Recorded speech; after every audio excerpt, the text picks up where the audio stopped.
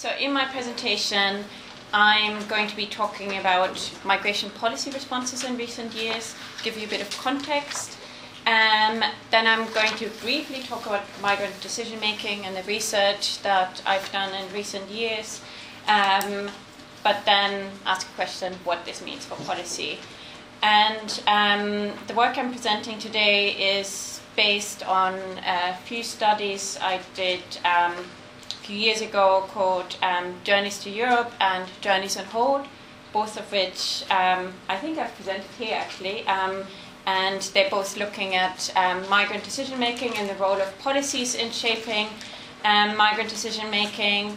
I brought some copies of those reports along, but then left them at Melissa's house, unfortunately. But they'll be in Melissa's house from tomorrow, office from tomorrow, so you can pick a copy up if you're interested. And it's also based on a paper that I wrote with Heaven Crawley on the determinants of the where to go. But then basically I'm working on a paper, a policy paper on what migrant decision-making means for policy. So I'm also drawing on that, but that is a paper which I haven't published yet because I need to find time to work on it and finalize it. So doing this presentation is actually really great because it just forces me to re-engage with that paper. So I'm going to start with a bit of context. So 2015 was the year that migration, I think, became mainstream, and you would have seen lots of pictures like the top one in the press at the time, still actually, on the so-called refugee and migration crisis, and a lot of stories focused on floods and storms and invasions of people. And that year more than 1 million people crossed the Mediterranean to go to Europe. Yet, as all the researchers in this room will know, it wasn't really a crisis in the absolute sense. Developing countries hosted more than 85% of refugees, and less than 6% of Syrian refugees actually came to Europe. But 2015 was a year where the number of refugees and other migrants did increase in Europe.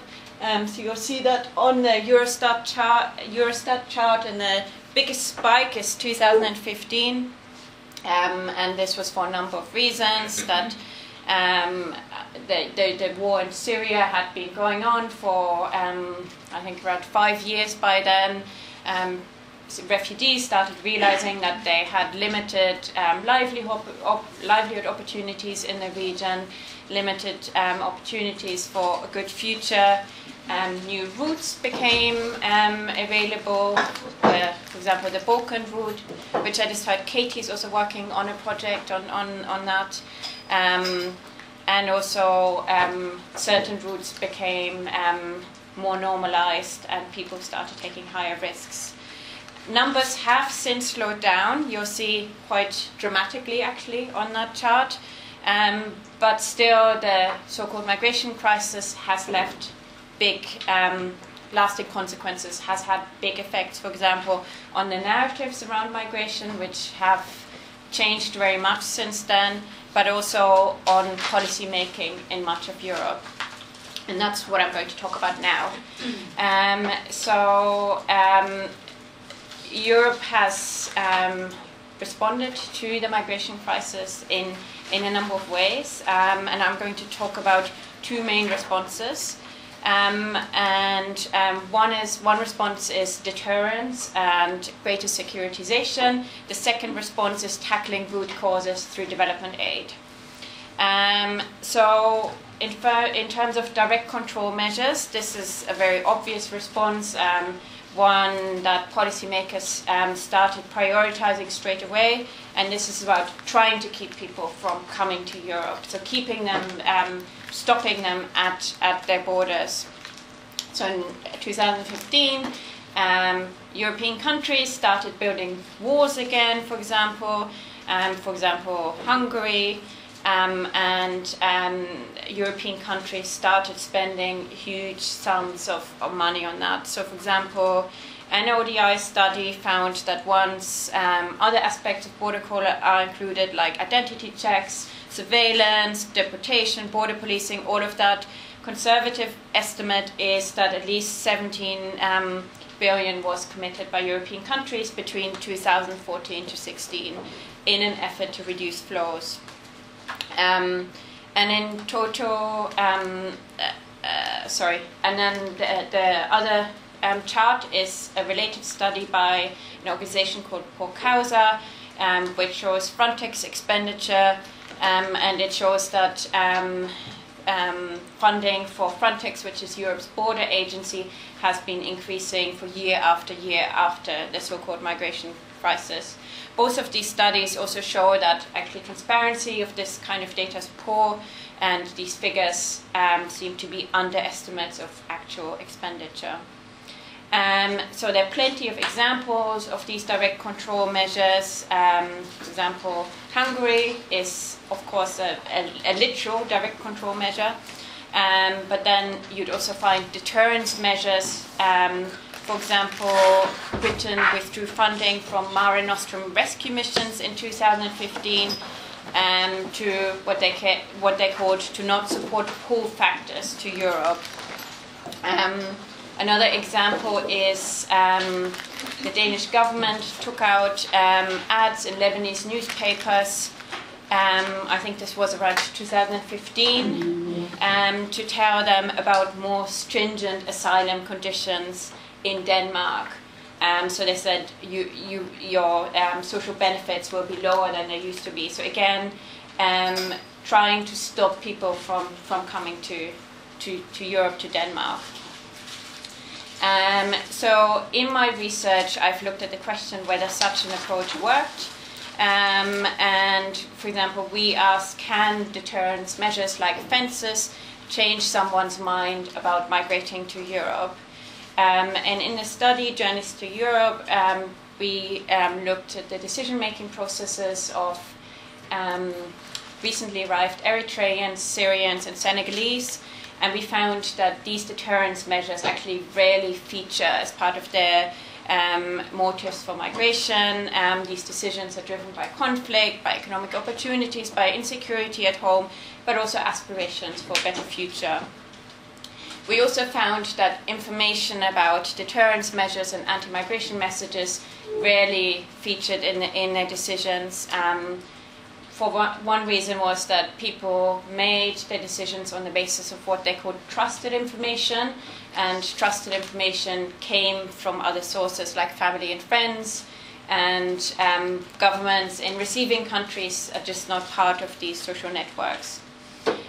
We found that at best, direct control measures can divert the flow of migrants, basically passing the buck from one country to the next. So they might not go to one country where it's now harder to get to, but they're still trying to go to another country. So that's also what that quote illustrates, and also what's shown in this migration journey. And I think your research, Katie, I think actually has quite similar findings too. So second set of policy responses are on deterring, trying to prevent migration from happening in the first place.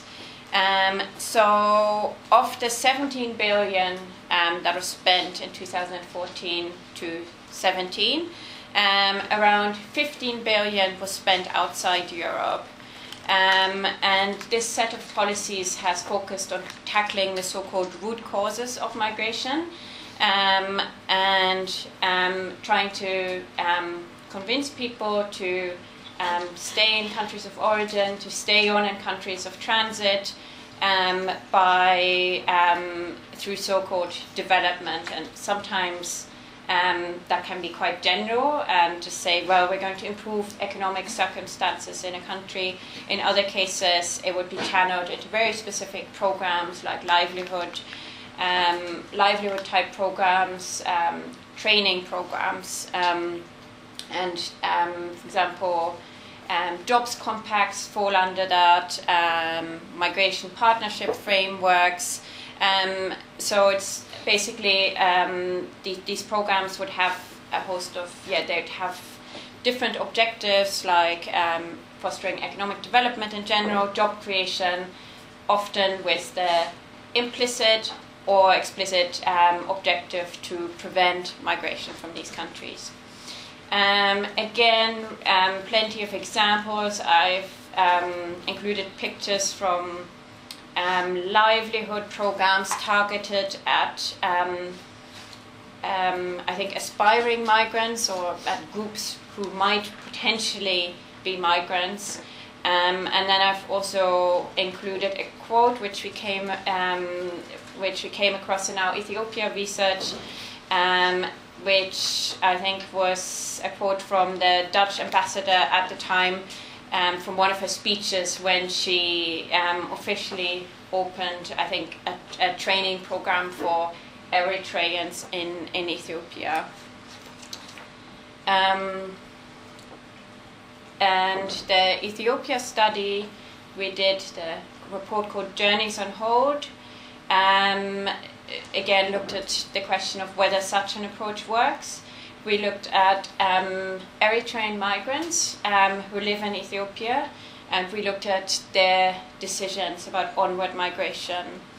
And we focused on livelihoods programs in terms of the policies we looked at, but also resettlement programming. And we found that livelihoods programming addressed the symptoms, perhaps, but not the underlying causes of people's migrations. So, for example, we found that livelihood programs, depending on how they were designed and implemented, they tended to be okay in terms of covering people's basic needs and giving them some protection, but at the same time they had no prospects for a better future, no autonomy or other kind of opportunities. At the time, Eritrean migrants were still prevented from actually accessing the labor market in Ethiopia, so had very, very few job prospects. We also found that often these trainings are not tailored at all to refugee skills, experiences, or actually the demands, the labor demand, or the labor market more generally. And this is also something you find in a lot of these programs. And then, the key underlying issue was that Eritrean migrants just didn't have the right to work. In terms of resettlement programming, we found that this was something that most Eritreans were interested in. So very popular. Many people applied for these and were initially quite hopeful, but then we found that this effect dissipated over time. So basically, as people lost trust in the resettlement process, as they saw it would take a long time, they didn't know if they would ever be resettled, as they lacked the information about the process, irregular migration became a more tolerable option, and resettlement ultimately isn't enough to prevent people from migrating onwards in the long term. So, summing up, we see a growing trend towards preventative and restrictive migration policies. But we also know that these have not always been effective in terms of preventing people from moving in the first place, preventing people from moving on or coming to Europe. There have been lots of studies that have looked at the reasons why these policies haven't been effective. One answer can be that non-migration policies play a bigger role than migration policies. So, for example, economic opportunities and the role of education are often more important in terms of shaping people's decisions than, for example, where the asylum process is easier. So that's one reason. Often historical ties shape migration flows. So all of these can be reasons why these preventative and restrictive migration policies haven't been working. But what I want to write about in my paper is that I think these policies are also ineffective because they're based on superficial assumptions of why people leave and how they make decisions. Often the policies are based on very simple push-pull models and based on assumptions of rational, very economic thinking of migrants, but they neglect the role of a whole range of more social factors and intervening factors that shape migrants' decisions as well. So I'm going to argue that migration policies that aim to reduce irregular migration and to stimulate safe and orderly migration, as for example the Migration Compact talks about, along legal pathways, they need to take account of migrant decision making. So in other words, it's important for policymakers to understand people's aspirations, their behaviors and their decision-making processes to develop more effective migration policies. And that's the focus of the rest of my presentation. I'm first going to briefly talk about the factors that shape migrant decision-making, and then I will go into a framework which I've developed to help policymakers understand how and why migrant decision-making feeds into their policy processes. So in my work, but also the work of many others on migrant decision-making, I've broken down the decision to migrate or migrant decision-making into 3 separate decisions. One decision is around whether to go, the next one is around where to go, and then the final one is how to get there. And those decisions are not necessarily taken in that order. They are, of course, also interrelated, and sometimes migrants would take a decision of 2 factors or even all factors at the same time. But it does make sense to actually break it down into these separate decisions because often different factors and policies affect different aspects of that decision separately. So it's quite important to see how they potentially affect these factors. So in terms of the first decision, whether to go, it's migration happens when people want to see a change in their life, when they have an aspiration for change. This is based on the work by Jürgen Carling, by the way, and taken from our migrant proposal. So this is very much the kind of work that we're going to be looking at in the migrant project. So looking at life aspirations, and these life aspirations could be for something entirely different. It doesn't need to be migration, but it could be migration. So that's basically the next step. But first of all, where does a desire for change come from? Well, the desire for change comes from these root causes. So it could be bad circumstances like conflict, political, economic insecurity, human rights abuses. All of those root causes could lead to desire for change. But I think it's just really important to point out that this desire for change doesn't necessarily result in aspirations for migration. I think where it becomes interesting for policymakers where that desire for change results in migration aspirations. I think that's an area which they could potentially be interested in, and which I think they already try and influence. But then even if people have migration aspirations, as I'm sure you've all know, it doesn't necessarily result in migration. It can result in involuntary immobility, but also migration attempts often fail.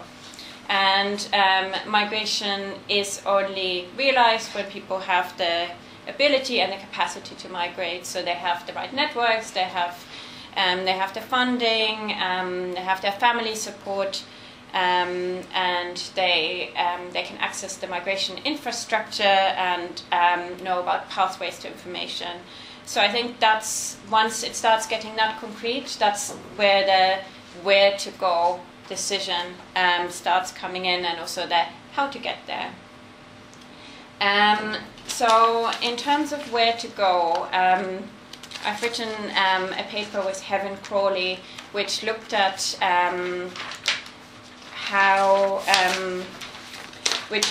what shapes migrants' decisions and migrants' preferences on destinations, and it's published in International Migration, and I'm happy to send it to you. And we found that, of course, lots of different factors at the micro, at the meso and macro level shape destination preferences. So at the macro level, things like historical ties, languages, shared languages, all of that came up, but also geographical distances, with people usually going to countries which are closer by. Then we also looked at policy factors, and for example, we found that welfare states generally don't act as a pull factor for migrants. That's often part of political rhetorics, but there's actually very little evidence for policies around social protection acting as pull factors. Then, of course, migration policies, quite a few studies have focused on that in recent years to see if they shape people's destination preferences and decisions. And the evidence there is mixed. I would say some studies do find some links between migrant decisions and migration policies, but often that's only for specific subgroups and also only certain aspects of a policy. So it wouldn't be all aspects of migration policies. But for example, I think your work finds that it's only positive migration policies that influence people's decisions, but not negative policies which are more about deterrence, right? If I remember correctly, your Greece work. And some of the more recent work has also looked at how exactly these policies shape people's preferences around migration. And we found that in most cases migrants actually lack very precise knowledge on these policies. The information they had was often word of mouth, and it often look quite different to the actual policies, and what we found is that perceptions of those policies are much more important than the actual content. So that's why I wrote perceptions trump content. And what I've put on there is an interview I did with, I think, a Syrian migrant in Berlin. This must have been maybe July 2015. What's really important to know that this interview was conducted before Merkel made that decision. I think that must have been in August or September of that year, where Syrians then started coming to to Germany in larger numbers. But basically, that migrant at the time already had the perception that in Berlin, fingerprints are ignored, so you're not returned back to Hungary. So again, this was not what the actual policy was, but his perception of the policy, and that was a reason for him to come to Berlin specifically. So where policies come into play, often it's the interpretations and perceptions of those policies which matter rather than the actual content. And this is something I will also come back to later in my framework, because I think that's actually a really crucial aspect for policymakers to take into account. So then the final part of the decision, how to get there. So for a very long time, people didn't really think about this aspect, and migration was seen as a movement from A to B, and people didn't really think about what happened in between. But looking at these journeys is actually very important, because often they're a profoundly formative experience, and the journeys themselves can change people's aspirations, they can change their plans, but also their migration outcomes. So especially for migrants who don't migrate on legal migration pathways, the journey can often take a long time. It's often a stepwise migration process where they decide to move to another country, often close by initially, with the full intention of staying there and making a future in that place, but then moving on when they're unable to make a future for themselves in that place. We found in our research, and others have also found this, that plans change and decisions evolve over the course of a migration journey, often as a response to external circumstances. For example, other people at Maastricht have looked at the role of good or bad luck in shaping decisions, and often bad luck or good luck can change the entire direction of a journey. People's journeys and the decisions they make along the way are also shaped by their willingness to take risks. Migrants seem to tolerate, migrants who are on these irregular journeys are of course already self-selected, and they seem to tolerate quite high levels of risk along the road because of, for example, long experience of conflict already back home, but also because the potential benefits of a better future seem worth taking compared to their current experiences, to the conflict or the lack of opportunities they face. But of course, different people have a different willingness to take risks, so that can very much also shape people's decisions along the way. What does that mean for policy? Why does this matter to policymakers? So a study of migrant decision making allows us to understand why policies are often ineffective. One reason I've mentioned is that other policy areas are often more important, but also I think the brief snapshot I just showed you of migrant decision making showed that migration decisions are often a messy process. They can look irrational. They're quite subjective, based on people's perceptions and interpretations. Also saw that journeys themselves influence migration outcomes. It's really important to not just consider migration decision making at one point in time, but to actually see it as an evolving process, something that happens often over and over again, and to see that those future decisions might look differently. Yep, that's fine. And also important to keep in mind that it's often a coming together of a range of factors. So it's not one reason why people go to one particular place, but it's a whole range of factors. And then, so I think policies are ineffective because they're based on flawed assumptions, how migrant decision making works, and I think that results in a chasm between how the policy looks on paper, how it's meant to work, and how it influences people in real life. I'm going to show you a framework on the next slide, which basically shows how the content of migration policies is diluted, it's changed, it's transformed at different stages of its cycle. So this is a framework which I've put together, and it's based on a conceptual framework developed by Matthias Trecker and Hein de Haas, which also considers the effectiveness of migration policy, and they basically look at the first two stages, so the first box, and they basically argue that an implementation gap can limit the effectiveness of policy. In my paper I'm going to argue that there are two further gaps, the communication gap and the perception gap. So this framework shows the gradual transformation of policy to from it how it was designed and how it looks on paper to how it looks like to migrants and how it's interpreted by them.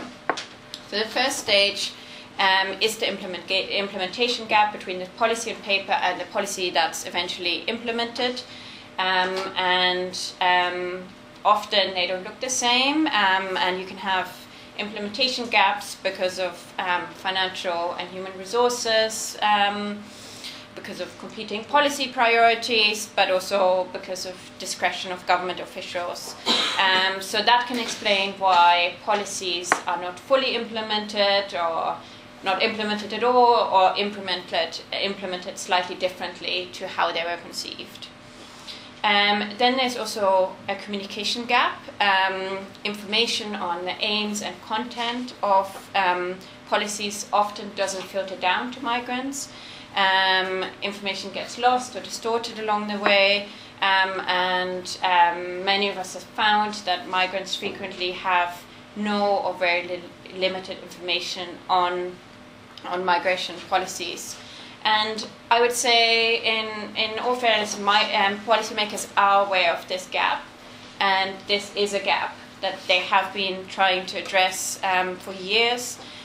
For example, information campaigns have gained in popularity in recent years, and there are now lots of different kinds of information campaigns, often focused though on the dangers of irregular journeys. There have been a few studies now that looked at the effectiveness of these information campaigns, and they found that sadly they also often don't affect migrant decision making, and for a number of reasons. Often they're targeted at a broad group of people, then they focus on general risks of migration rather than specific policies, and also they usually don't give information about legal pathways alongside these general messages of the dangers of irregular migration, which means that migrants don't trust them. And then finally, there's the perception gap, which I talked about before. So perceptions and people's interpretations of policies are often quite different.